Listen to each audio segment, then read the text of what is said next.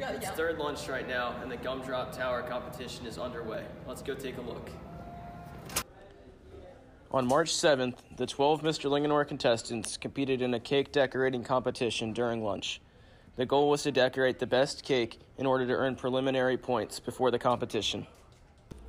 Each contestant began with an undecorated cake and brought materials from home.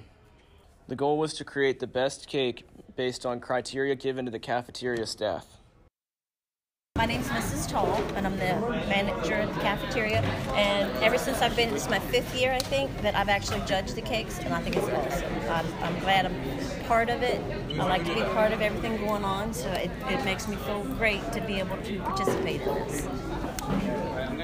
I'm Allison Curley, and I work there, and she asked me to do it. I said, yeah, because it's fun.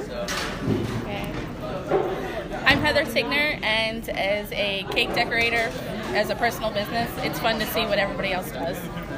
What were you looking for in judging? Like their icing skills and like how well the cake turned out. If it's edible.